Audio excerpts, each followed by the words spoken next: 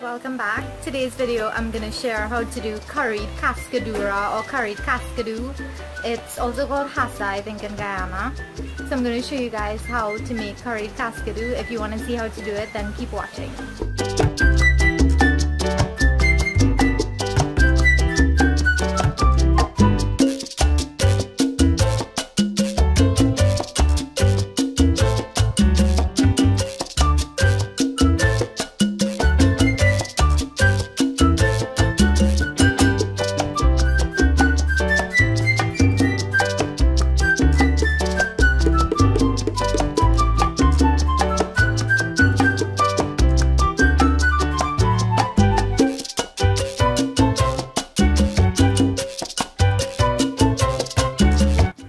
Few Cascadoux here. This is about 12 or 13 Cascadouxs or Cascaduras, and it's cleaned already and washed, and my brother just slit the center here so we can stuff it.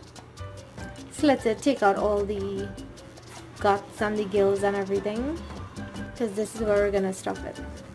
So I just took this out of the freezer. It's kind of defrosting a little bit, so I'm gonna work on the filling. So for the filling, you'll need some tomatoes. I have 5 here. If I need more, I'll let you know in the description box below. I have some beni or bandhania, some garlic, some pimento peppers or any type of mild pepper that you have, some hot pepper, you can use 1 or 2, some onions chopped, some more garlic that we're going to use to chunky it, some curry powder. I have 2 types here. The Taj curry powder, some duck and goat, some black amchar masala, roasted ground jeera, and some turmeric. This is what we're going to use to chunky the fish, and this is what we're going to use to stuff the fish. I have some more curry powder, Taj, some roasted ground jeera, and some black amchar masala. So even though the Cascadoux has been washed before being put into the freezer, I'm still going to wash it again. I like to wash it right before cooking it. So I'm just going to squeeze a lemon.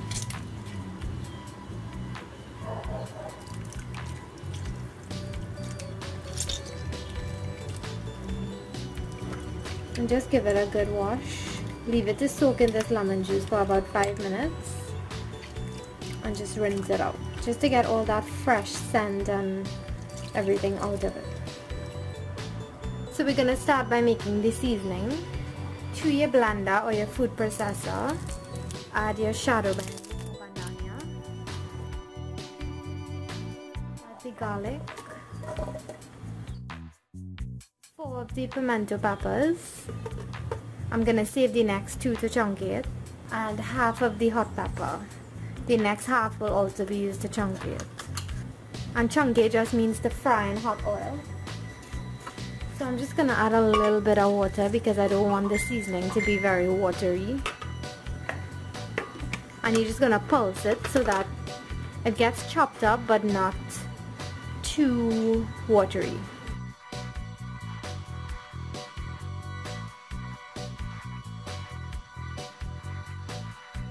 After your seasoning is blended and everything, you want to slice up your tomatoes like this. You can do it in small cubes if you want to. Now we're gonna mix all the curry and everything in this. So first add some salt. About 1 or 2 of these spoons of seasoning, of the blended seasoning we just made. And the curry, roasted ground jeera, and the amchar masala.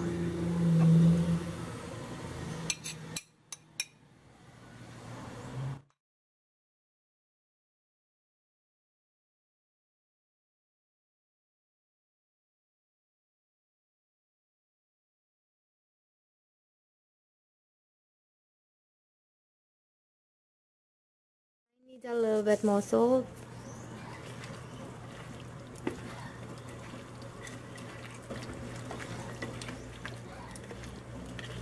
Right, so once that's mixed good, now we're gonna stuff the Cascadoux.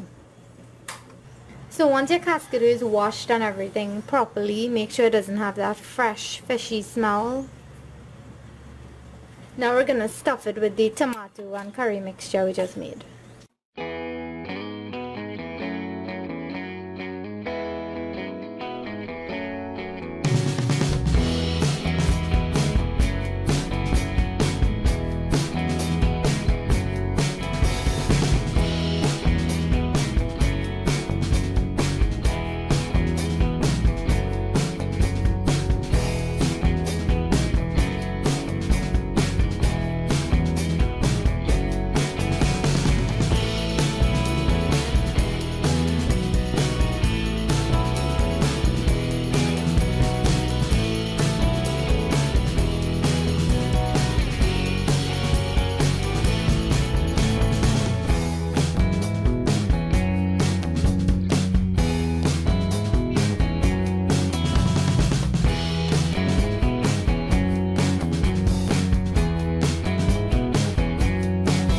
finished stuffing all the Cascadoux. I'm just gonna pour it back into this bowl or basin. And then the rest of this curry mixture, I'm just gonna add it. See, there was not much left. I tried to use all to stuff it.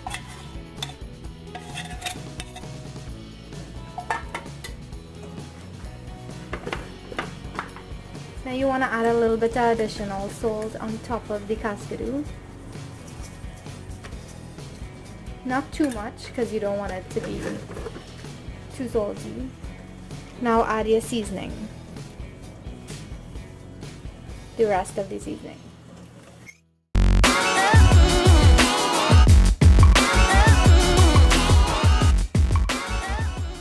So after seasoning it and mixing in those seasonings, you want to leave it to marinate for like an hour, or you can cook it right away if you want.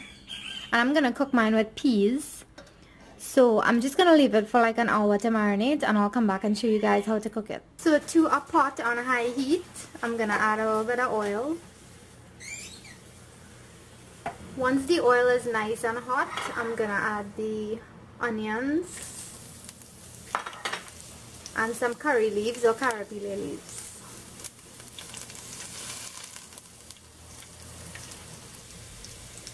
So after the onion and the curry leaves saute up for a minute and a half, add your pimento peppers, the minced garlic and hot pepper. And leave that for like half a minute, 10 minutes. Now to your garlic and peppers and everything here. You're gonna add your turmeric, curry powders, amchar massala and geera. And I don't want this curry to overcook too much, so I'm gonna add a little bit of water one time.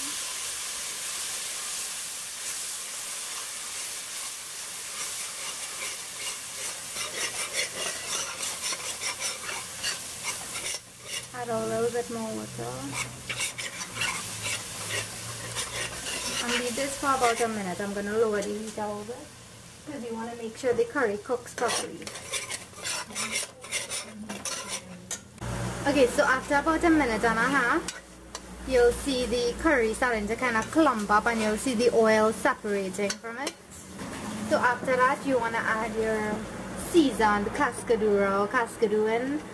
But if you're going to add peas and your peas is fresh, mine is boiled already. If your peas is fresh, you want to add it before you add the Cascadoux. You can boil your peas on the side. This is fresh peas that I boiled and then froze. So that's why I'm going to add this last. So I'll chunky the Cascadoux first.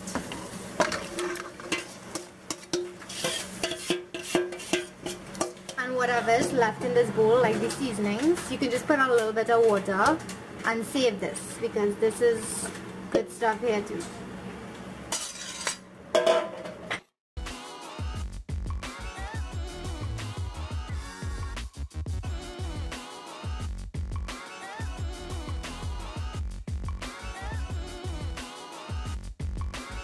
You add your Cascadoux to the pot, let it fry for like 5 minutes until the liquid in here dries down a little bit or reduces, and then I'll add a little bit more water to make a gravy. So after the liquid is fairly reduced and it's starting to stick to the bottom, I'm gonna add the peas in and just mix it. Now when your sauce with the peas and everything starts kind of sticking to the bottom of the pan, I'm going to add some hot water to this. So I'm going to add the hot water as well as the seasoning mixture that remained in this basin. I'm going to add a little more water to cover the fish. So after adding the water, you want to leave it to reduce to the amount of gravy or liquid that you want, and then you can turn it off and taste it for anything else that it may need. So after about 20 minutes, the sauce is going to thicken up like this, and it should be ready. This is the amount of gravy that I'm leaving in mine. It looks like a lot, but it's actually not that much. So I'm gonna turn it off and try not to turn up the fish too much, because as it cooks it'll soften up and it'll mash up easily when you try to turn it.